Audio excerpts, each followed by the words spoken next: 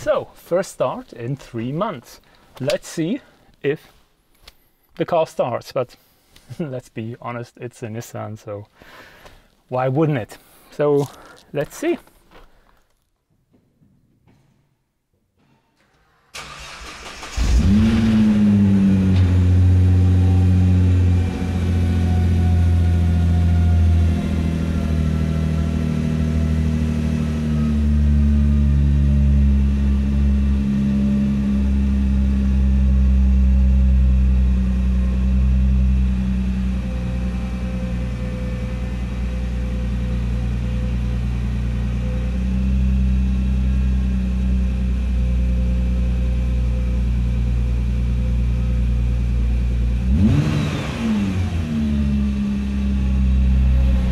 Good oil pressure.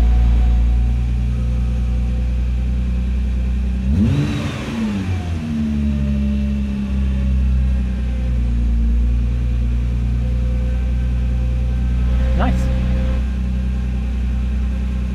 So the first drive in 3 months. Let's see if I still know how to frickin' drive a car. And it looks like the first drive in 3 months will be to a gas pump, because the car is quite empty. The car is running well, everything is working. No idea how fast I'm going, but 70 in an 80.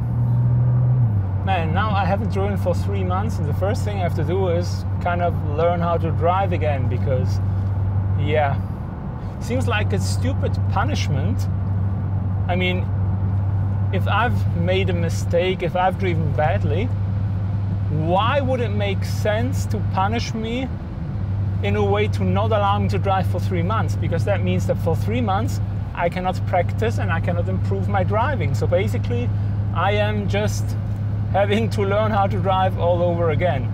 You could say that driving a car is like riding a bicycle, but in light of recent events and my abilities to drive a bike, yeah, I hope driving a car is not like riding a bike.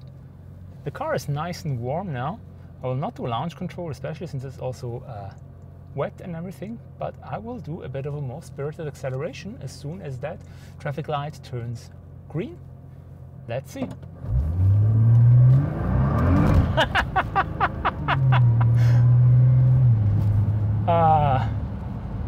The good old GTR. Today is the first day after 3 months that I'm allowed to drive again. And as you might notice, it's kind of night. I thought I'd make a little video of me driving again after 3 months, because why not? But it has taken me a while to be able to do it, because I received my driver's license via post already, I think 2 days ago. But of course I didn't drive beforehand, because in Switzerland, if they catch you doing that, you could go to prison for 2 years. So not worth it. But today is the first day, the 1st of October, that I'm allowed to drive again.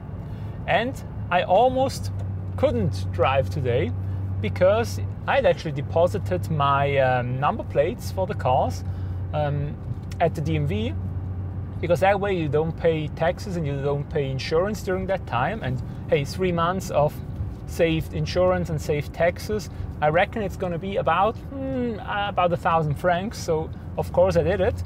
I actually also ordered them back to have them early, like I ordered them back to have them sent to me on Tuesday, and indeed the DMV sent them off on Monday, but I didn't receive them on Tuesday, and I didn't receive them on Wednesday, and today is Thursday, and I inquired where are my number plates, and they kind of didn't know at the post office, so they had to search around a bit, and then they found them, and at the end they were very sorry, and they delivered them like at 6:30 at night, which is very unusual. But I'm happy, because it means I can drive today and I can make this little video, which has basically absolutely no value for you, the viewer, but a little bit of value for me, a little bit of satisfaction that I'm allowed to drive again. Also, I'm still recovering from my accident that I had with my bicycle. I still have my broken ribs. I have had an operation on my collarbone, and so far I'm doing all right. You see, I can even drive a car. And this is something I wanted to test out because I didn't know if I was able to actually drive the car, because this arm I have to kind of take care of it, not use it too much, but it works pretty well. And in this case, it also helps that the GTR is an automatic.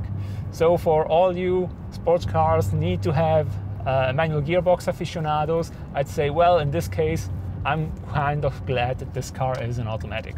But now I've arrived at the gas station and let's fill up some gas. Little update from the editing room, aka my guest bedroom at home. Remember when I said this? Let's see if the car starts, but let's be honest, it's a Nissan, so why wouldn't it? It's a Nissan, so why wouldn't it? Well, the car did start and run alright. But the next day I decided to take it to a larger supermarket a few towns over. I just wanted to get reacquainted with driving and see if the car was really 100%. After about 4 kilometers, all of a sudden I realized that I had no more power steering and that the battery light on the instrument cluster was on. At first I thought the car had stalled, but then I realized it was still responding to input from the gas pedal. So, no power steering and the battery light. The AC went off as well. Can you guess it? At the first opportunity I turned the car around, basically one-armed and without power steering, and drove the car to the little garage on the other side of the street from my house. There is a new owner there and I don't know how good he is as a mechanic.